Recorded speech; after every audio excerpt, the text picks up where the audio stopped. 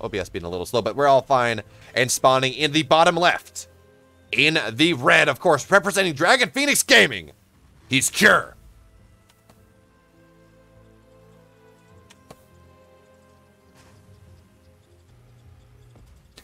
And in the upper right, in the blue, he is representing a Good Game Gaming.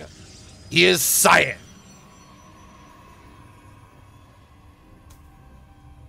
And for what it's worth, if Gengar or anyone has been able to find an alpha channeled version of the Good Game Gaming logo, that would be great. It'd be prettier without the big white background, but that's all I could find. So that's what we're going to go for. And team representation is important, especially when we have these orgs coming in and supporting the scene. So massive ups to Gengar for being awesome. I'm actually not too familiar with it. Oh, yeah, the GSL, that was a little bit. You just send it on Discord. Or you can send it to Sushi and he'll get it to me. And I'll get that ready before game number 2. But yeah, very much hoping we see a little bit better PvT from Cure, or TVP from Cure here than what we saw against Departing. But I'm well willing to attribute that to just a bad day. I mean, players have them. It's sad on occasion when it happens, but it happens sometimes. And now we're getting ready to see exactly what CYAN has planned for our Korean Terran player in this series. Now, actually, CYAN doing a really good job of delaying this Command Center. Now, the whole goal here is you're never going to kill the Command Center. Oh, great. Sushi's giving it to me. It'll be even prettier for game number 2. Anyway, the whole point of here, delaying this Command Center, is not necessarily to prevent it from going down, because you'll never delay it. It's not going to happen. But if you can do damage on the SCV that is building the Command Center, and if you can delay it a little bit longer, that will mean that the first Adepts that we see coming across the map, they're going to be able to delay this Command Center for a good bit of time. Now, of course, what that means, of course, is CYAN is going to have to drop a pylon and a shield battery into the natural if this was a Reaper build, but I don't believe it was. Yeah, it's just a Marine opener coming from Cure, as he is going for a 3 Command Center build here in this game number 1. So Cure going for just about the greediest option that he can possibly go for, and this is something we've seen enter the meta more and more often over the last, I want to say the last 2 months, where really before that, Adept's going to find his way in, and it's going to be able to delay the factory. I think the goal is the Command Center, but the factory delay is going to be really nice, and he's going to be he's going to see it, and he's going to delay it. Oh, CYAN already getting a lot of damage done here with this SCV that realistically should never get nearly this amount. Now, of course, it does take three shots to kill an SCV, so it's not going to do a ton, but look at this. Now we have a Reaper out here that will maybe be able to curtail the Adept a little bit more, but absolutely not here. And look at this. Is just so much damage from this one Adept, and yeah, it will go down. It's been walled off into the main base, but 2 workers. Delayed second barracks, not second factory. Delayed 3rd Command Center, and the whole point of this build is in part, yeah, you get 3 Command Centers, but you also hit with a really powerful 3 barracks stim timing. It's a little bit weird. It's something that BeoMulf has been doing a good bit of recently, actually. And CYAN, this build that he's going for with the Dark Shrine, with the DT drops, maybe it's not the best one into a triple Command Center play, because eventually you will have 3 orbitals, and that is an extra series of scans that's going to be really nice for you. And actually, this will get scouted here, as there is a Reaper, and this is actually pretty cool from Cure, because what he did is he did not get his Reaper until much later on into the game. I think the Reaper was the 8th unit built out of the barracks. And what that means is that CYAN felt totally comfortable just putting his Dark Shrine there, because I mean, who builds a Reaper that late in the game? And it may have been a misclick from Cure, but at the end of the day, it's going to work out for him pretty well. All right, so stim on the way, +1 on the way here, as Cure's looking to hit that really powerful stim combat shield timing, and CYAN is still building some DTs to try to make something happen here. We should probably see 1 go on into the natural, and so we're going to see Archon drops, and with the lack of a Raven, these Archon drops actually have tremendous potential. Now, I would like to see 2 Archons. That does tend to do a little bit better, and with the actually really well-placed shield, or really well-placed missile turrets, CYAN's not really going to be able to get much done here. But there we go. We're going to see a second DT, or a 4th DT get warped in. So, 2 Archons, they're going to try to get some damage done. That being said, where does CYAN go from this? He has gotten nothing done with this DT build, and yes, he did a lot of damage to Cure in the early game. Yes, he delayed that 3rd Command Center for quite a while, as well as the 2nd barracks. He caught a couple workers. He forced more SCVs to not mine. All of these are salient points and useful things to talk about. But at the end of the day, CYAN does want to get something done with this. This is not the type of build you can gotta go do and get no kills and get nothing done. But now it's just going to shave off a decent amount of this army. And with some nice micro here, we're going to see a bunch of Marines go down. And of course, anything that CYAN can do to cool down, to make the army of the Terran player a little bit less powerful is going to be really nice for him, because he does not have charge done. He does not have that many gateways. He only has 3. We're going to have to see some more get added here. But yes, there are defensive DTs, but how many scans do we have on the map? We have, what, 1, 2, soon. So we have 2 scans on the map here. So theoretically, oh no, the Archon's going to go down, and now CYAN, what does he have to defend? This he really doesn't. I mean, we're going to see a shield battery overcharge go down. But three Zealots, a Stalker, and a Dream is not a defensive idea for our Protoss player. Not in this game, as the Stalkers will get warped in only to their doom. And yes, is Kure going to end the game with this? No. Is he going to kill the 3rd base with this? No, not with the Immortal showing up, but that is a lot more than he expected to get. Getting those 2 Archons and that War Prism is so extremely devastating for the hopes here of CYAN, as now he has to commit so much more to make sure that he can defend against a Terran player that started his 3rd base at 2 minutes and 30 seconds into the game. Oh my god, indeed. So now we have +1 armor on the way, combat shields on the way, concussive shells are on the way, and this bio army that Kure had that he hit with this stim timing, yes, it didn't kill a base. I've seen Beyond do that, but that was a different game, and it was kind of a weird game. But it traded very well here, as CYAN has lost 2,000 resources to the 950 of his opponent. And actually, yeah, let's take a look at that, because we have battle report enabled now. Take a look at that, 9 Marines. Okay, it doesn't even include the Archons. That's a little bit of a waste. But yeah, we lost 600 gas of Archons in this trade as well as everything else. And yeah, that's something. Now, of course, we do have a bunch of Immortals here. Charge is now done. CYAN is, I believe, on like 6 gateways. Yeah, 6 gateways. So he is going to be able to pump out the Zealots that he needs to make this next hold happen. But the question is now, with how much damage he took in that initial push, when he lost those Archons, when he had to build that much more, will he be able to deal with attacks on multiple positions? As his army is there defending the 3rd, and now instead he's just going to have that pylon depowered, which means Blink is going to be slowed down. We're going to lose a Cyber Core as well, maybe even an extra gateway. And the army of CYAN is not really well positioned to deal with this. I mean, there are very few ranged units. They're not going to, they cannot blink against this. So this, everything, 1 gateway, 1 Cyber Core, 1 pylon, will all go down here for absolutely free here for Kure in this game number 1. And he is moving from strength to strength. We will see a 2nd eBay get added, armor get added as well. So Kure, yeah, he's going to have a little bit of a delay before he gets into his 2-2. But look, he's going to have upgrade parity with his opponent. He's actually going to have upgrade lead with his opponent. And he has enough army supply now to have 2 armies out on the map. Army on the left, army on the right. And actually, moving this observer seems like the best way to actually just lose that observer, but no, Kure not really paying attention for the moment. And now Kure does have to be careful, because this is 1 disruptor, but instead he's just going to target it down here. Unfortunate positioning there from CYAN. Nothing to buffer. Now we're going to have the army running on in. These Immortals firing for all they're worth, but all the Zealots are behind them. The Archons, they're stuck in the wall as well. 1 Archon, 1 Immortal goes down immediately. Ro is going to get targeted down as well, and oh no, it looks like Kure has just broken CYAN here. He's up 60 army supply, stimming on into the natural. The Immortal is going to get targeted down. There are no shield batteries here, and GG. Kure, he's going to take game number 1.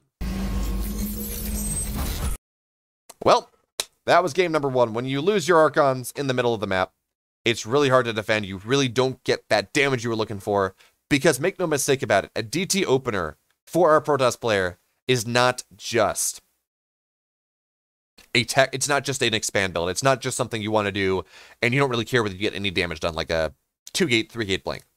You have to get damage done with this. It is a significant commitment. It puts your tech behind. And yeah, he got a little bit of army, but because he lost those 2 Archons and then had to warp in more to defend, and he actually lost a decent amount of that before it was even able to help him defend, well, that just meant that CYAN was so far behind in the mid-game that, well, supply wins games. And when you saw Kure up 60 total supply, it's not all that great. But as we sit here out of game number 1, I should, of course, point out that thing, that fancy animated graphic. We'll be preparing for our next Stream Raiders battle. We're probably going to do that after game number 2 of this series, depending on how things go. I did not. There we go. Pillars of Gold will be our 2nd map. Yeah. Losing that War Prism was not great. But, you know, CYAN absolutely showed signs of life there. Getting that much damage done with that single Adept is, I think that is more damage done than I've seen a single Adept get in ever? Yeah, let's go with ever, because you certainly have not seen it in a while. But, of course, add units to the battle. We're going to do it after game number 2, most likely will be our next battle, as it's going to be about 15 minutes. We might do it after our after the 3rd game. We're going to have to see. That's our admin, is trying to do things, and he's just got sitting here on he got lobby bugged himself.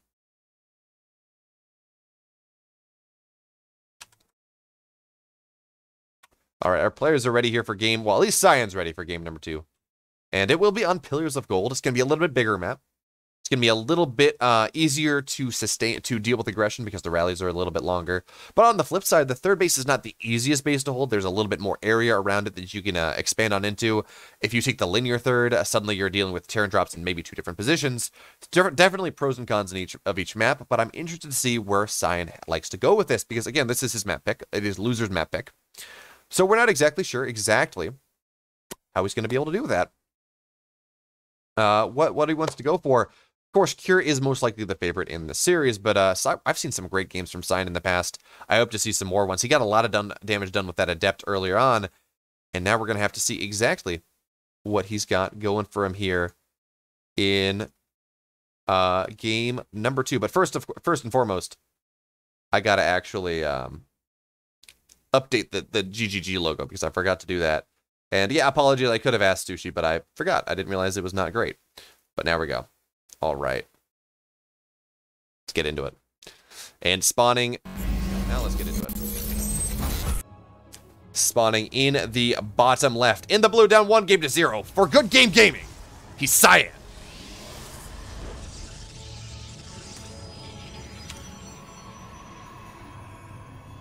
And his opponent in the upper right.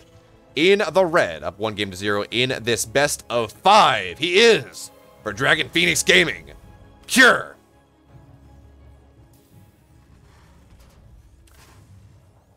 Yeah, honestly, good game gaming is just kind of fun to say, but it's also a really good casting warm-up because, you know, when you're getting ready to talk and talk slow and talk fast and modulate your voice and doing all those things, a common vocal warm-up on top of just making sounds and making sure your face is warm is to do tongue twisters. You know, Sister Sally sells seashells by the seashore. Peter Piper picked a peck of pickled peppers. You know, it's things that are difficult to say that get your mouth limper and used to things. And good game gaming, it's not as hard, but it does kind of sound like a tongue twister, so it's a little bit fun to say. As we once again see Cure, he's opening with a Marine opener here. He's really not showing all that much interest in getting all that much done with a Reaper. And this is, again, an evolution we've seen in the TVP matchup. Man, sorry, I will speak slower, Wang. Sister Sally sells seashells by the seashore. But I'm just so excited because CYAN and Cure, Cure is actually one of my more favorite players. I will never forget the, what was it? IEM Katowice Open Qualifiers in 2018, maybe, where you had a North American qualifier and a Korean qualifier and a European qualifier, and I think there were 4 qualifiers, all taking place in the span of 24 hours. And Cure, he has always been an online warrior. So he goes, and he fails to qualify through Korea. And now we have 2 double Reaper build. Reactored Reapers coming out from Cure in this game number 2. This is something I can safely say I've never seen before. Reactored Reapers into a 3rd command center 2 minutes and 40 seconds into this game. What in the world is Cure going for in this? I have never seen this. I'm excited to see how this one works out. But to finish the story, as we wait for things to maybe get a little bit more active, Cure goes, and he fails to qualify through Korea, I believe was the first qualifier, is how that worked out. And then he fails to qualify through North America, and he has been up for ages at this point. He gets really close in both of them. Is this... you know what? I don't think I've seen Mario do reacted Reapers into a quick 3rd in TVZ as well. I don't think I've seen that. Again, reacted Reapers, well, I guess he's only getting 2 of them. So, Well, the one thing here is CYAN, while he did lose that Adept, he does know about this. He does know about these Reapers. So he should be taking some defensive precautions. Now, he will lose this probe, but he has the 1 stock here. The question is, how many probes does he lose exactly? Nice citizen's arrest there as 1 probe. Well, another probe will go down, but the Reaper will go down as well. And you know what? A Reaper's there microable, but only when they're not locked up in a corner. No one puts baby in a corner, but sometimes the Reapers put themselves. All right. Robo's now on the way as we are going for a 4-gate blink all-in here from CYAN in this game number 2. And I think this Reaper should be able to scout it. Now, granted, all the extra gates are in the front, so if the Reaper never goes to that, and he won't, because once again, the probes, they're going to get it. Okay, well, the Stalker's going to get the final kill, but man, MVP probes here from CYAN. Absolutely. Well, as soon as there we go. He's mining from him once again. These drone pools, these probe pools, have been just so good for our CYAN Protoss player. Although I guess this is more of a blue and a CYAN's more of a teal color, but yeah, you take what you can get.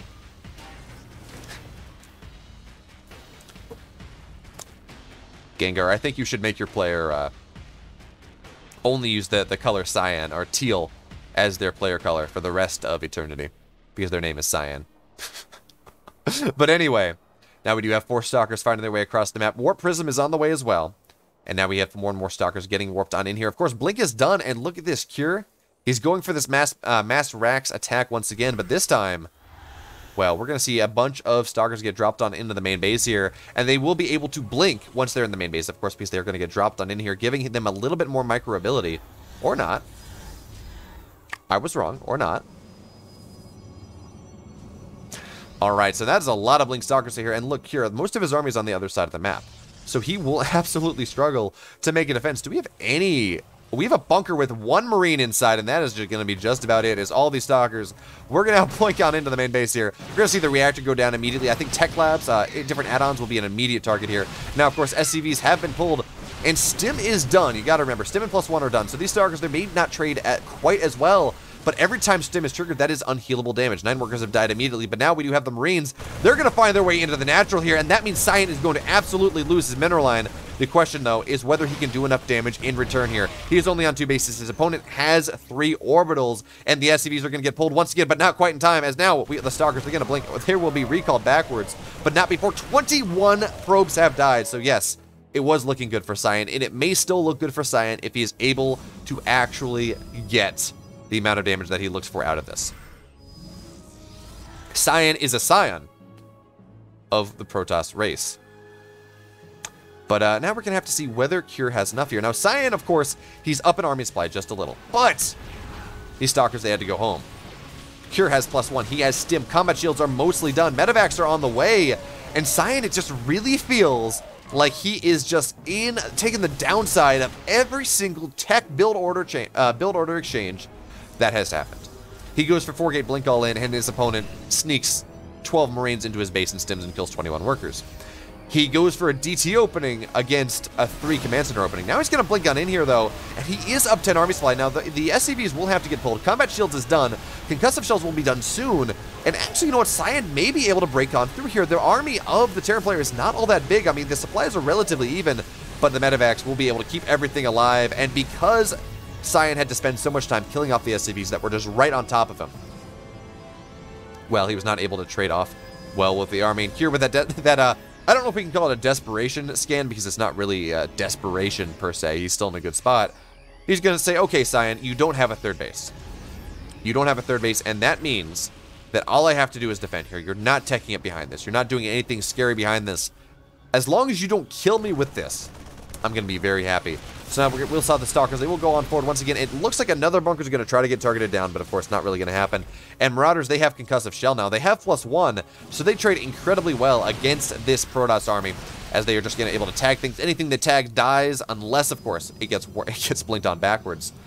And Cure, he's now getting active across the map, and maybe these 4 Zealots will be able to get enough done, but they don't have charge. So this army from Cure that's just sitting here should be able to do enough, as the Zealots, they just get tagged, they get slowed, and they will not be able to kill the requisite amount of workers to really make this worthwhile, and they will get picked up. And now Cure, he's on the other side of the map. Oh, nice pickoff, though, getting 1 medevac. That really diminishes the total health of this army. And more units are getting warped in, but they are slow Zealots, and they are even slower because of concussive shells. So we see Cure, he's just targeting the Stalkers down, and once the Stalkers die, well, the Zealots are okay. And he's going to get the Immortal. The Immortal is getting coming on out here, and it will pop out. Okay, shield battery overcharge will keep this Robo alive. So having this Immortal is incredibly valuable. It means these Marauders are maybe not quite as scary as they once were. But there we go. Shield battery is here. We need more, though. We need more shield batteries. And for his part, CYAN has done a good job of rebuilding his workers. He's on 41 workers now. Not mining as much gas as he could possibly be, but you know, he needed the mineral income, so I expect to see him go back into that soon if this game progresses longer.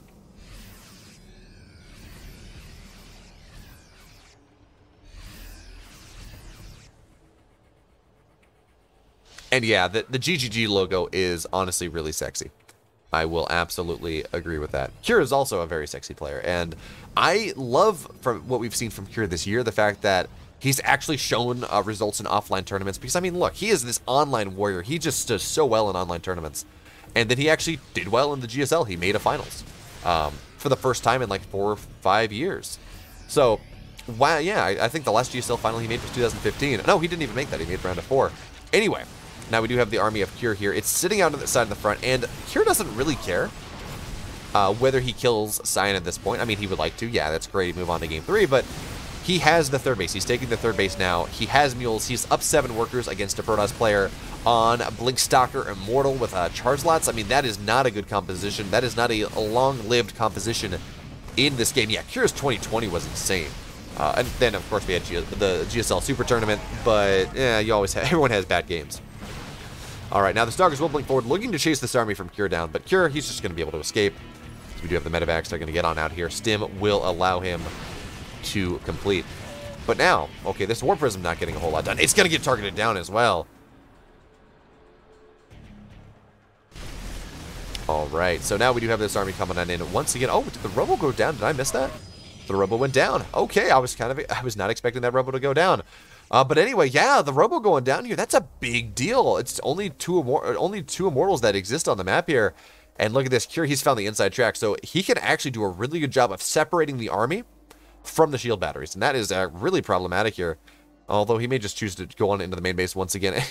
And Cure seems to be of the opinion that maybe there are going to be some Colossus that exist. So we do have the one Viking just to do something. I don't really know what. But the Zealots will charge on in here, but they don't have upgrades. Double Forge is now on the way, but it's Double Forge on 2 bases. The Immortals, they're going to get stimmed upon. Immortals will go down.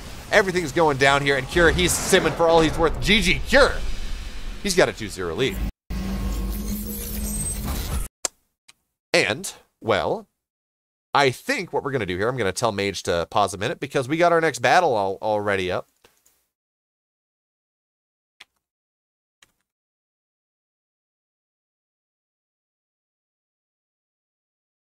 All right. So, our next battle's ready in 2 minutes. We're going to see what's up. Yeah, we got plenty of people here. Let's do it. We can win this easy. So, let's go on into the battle. Hey, it's Captain Canuck. Welcome, welcome, welcome. This is a great... We've already had some good games from CYAN and Cure. We're going to have Dream versus Time Later, and then a grand finals. Yes, he made it through the European qualifiers. Eventually, it was like a 24-hour staying up.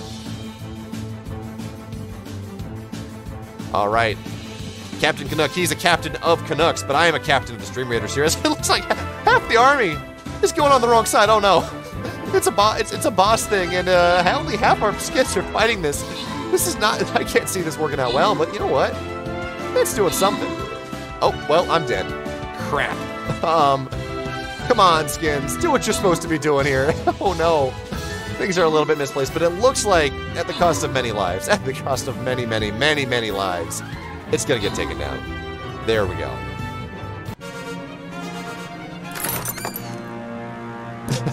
It seems many of us have died. All right. Hey, I got a tank. Nice. But what do you all get here? Who wins? Sushi. He gets a Paladins. What do Paladins do? I don't really know.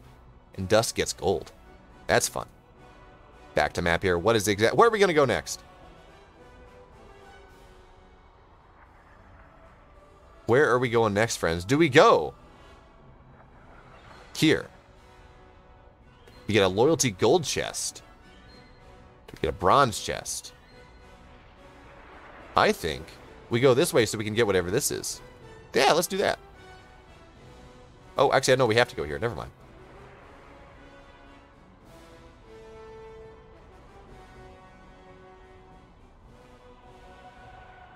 All right, so there we go. That's all done. And let's get back to the thing. All right. So, Death Aura will be our third map of the day. CYAN, not sitting all that pretty, but absolutely still has a chance to come on back here. And realistically, I think he has that chance. Game 1, he came on the backside of build orders. Game number 2, he came on the downside of build orders, and I'm hoping that he's maybe going to be able to read what Cure is doing just a little bit better, figure out what Cure is doing just a little bit better, and then actually respond appropriately. When your opponent goes for this this extra barracks attack, for example, you don't maybe want to move out with your entire army and worry about that. I don't think he saw that, though. The Reapers were weird, and that threw him off guard. But I'm hoping we see maybe just a more middle-of-the-road play from CYAN in this game number 3. He's shown that he has an incredible early-game unit control, but he's been in these positions where that didn't end up really mattering at the end of the day. But all that matters now is that game number 3, it's loaded up and ready to go. And spawning in the bottom right, in the red for Dragon Phoenix Gaming, on match point, he's Cure.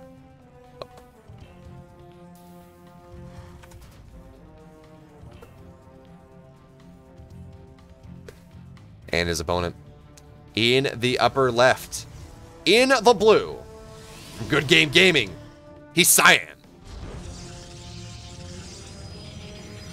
And I just realized why we're getting the wrong player nameplates, because there was a setting from when I was doing a lot of replay casting, so we're going to fix that.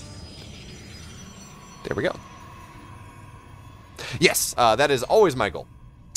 See, it's actually funny. I've talked about this a decent bit on my stream, talking to other people in the scene, but I am very big into team. What do you want to call it? Team notice, team representation within the scene. Not that, like, yes, we need to have teams, but I believe very passionately that the teams that we have that do so much for the scene, I mean, they need to be very much spotlighted over the course of every broadcast, over the course of everything that happens, because, I mean, this scene doesn't really survive without people like Gengar and Sushi and Dricket from Exxon and Magnetics for Genesis Gaming and etc., etc., etc. These bigger teams, smaller teams, everyone around, I mean, having these teams, having these people that are so passionate about StarCraft that they want to put their money where their mouth is.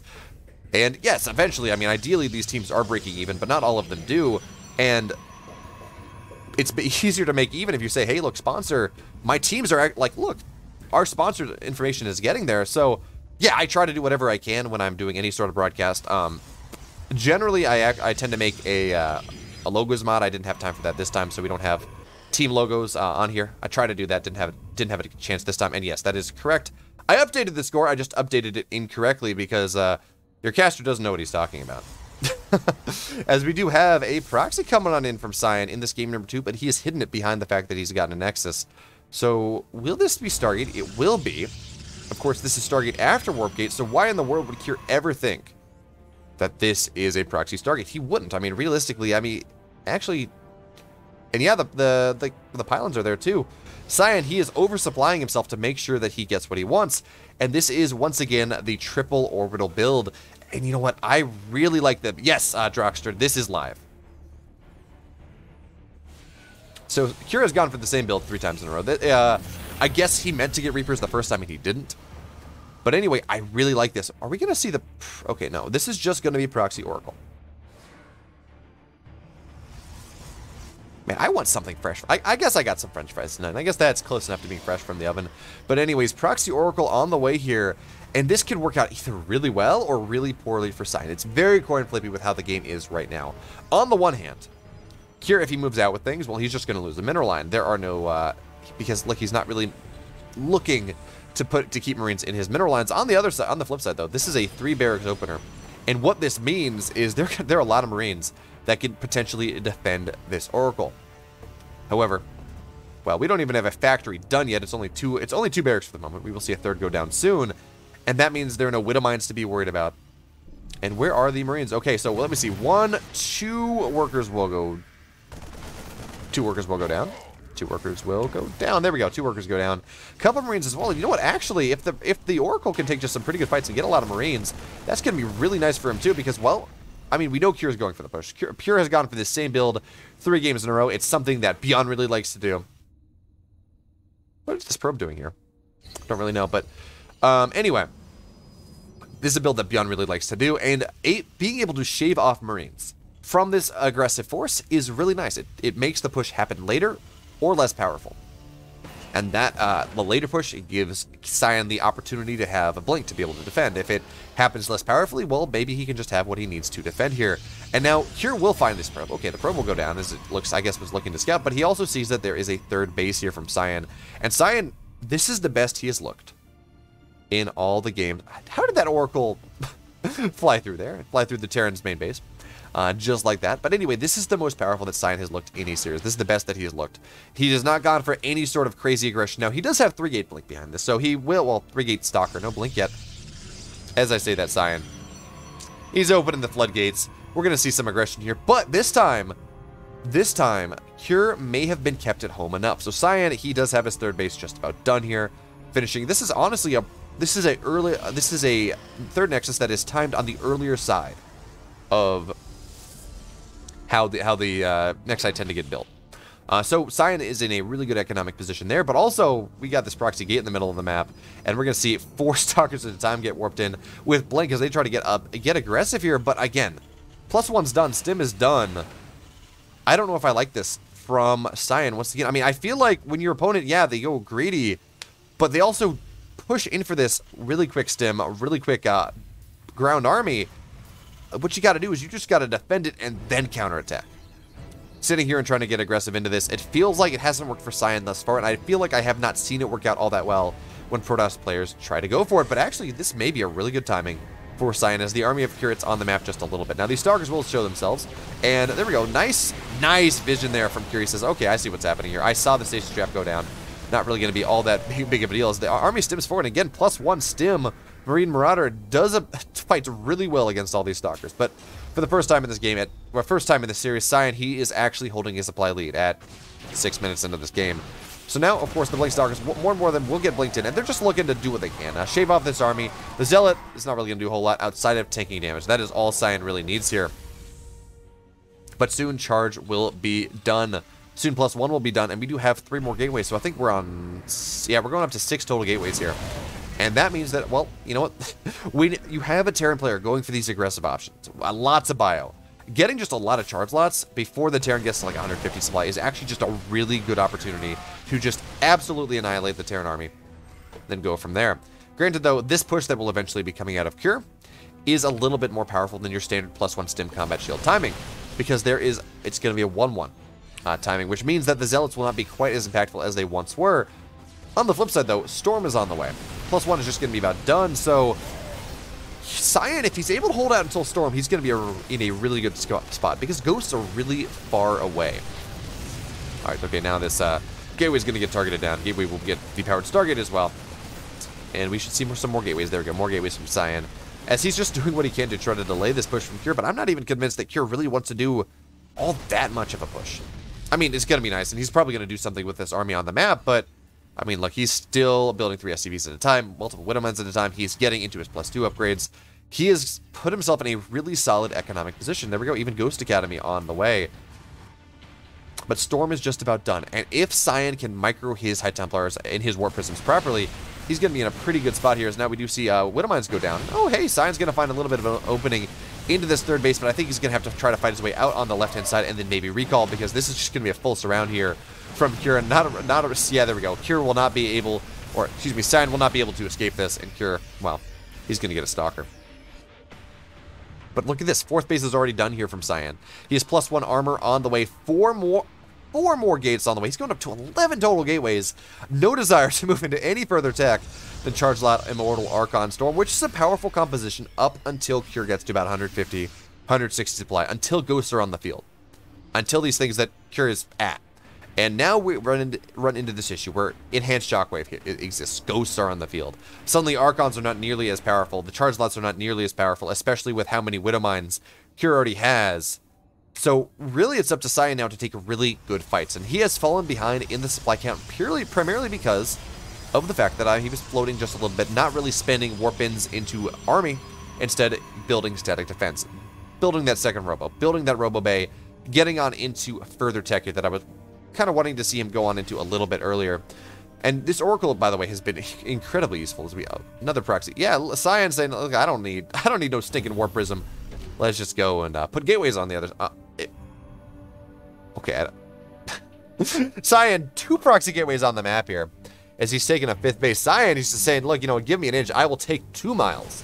Or, give me a centimeter, I'll take 2 kilometers. I guess is the equivalent thing for those of you not watching from America who don't speak freedom units. But there we go. With this Zealot run by, not really getting a whole lot done. I do like this bunker here from Cure. This is something that we saw Tager really start to do back when Tager re-entered the GSL. And, you know, I think maybe we saw some players before that, but I think I remember Tager was the first one that got like really commented on in a GSL broadcast. But anyway, Warpin's on the right-hand side, Warpin's eventually on the left-hand side. And CYAN's got a decent army here. Those EMPs, though, are going to be really nice. That first storm is going to absolutely whiff. How many more storms do we have? It looks like we have 5 total storms, 4 in the Warp Prism, and 1 without. And hey, you know, the High Templar didn't die, so we'll have an opportunity to get some more storms on in. And look at this. We're just going to see Zealots running on into the 3rd base, into the 4th base here. And as long as CYAN is able to survive, and I mean, he should. Storms are good things, really good defensive tools. He's going to be pretty happy. Now, we do see, of course, the shield batteries will run out of their shields because of these.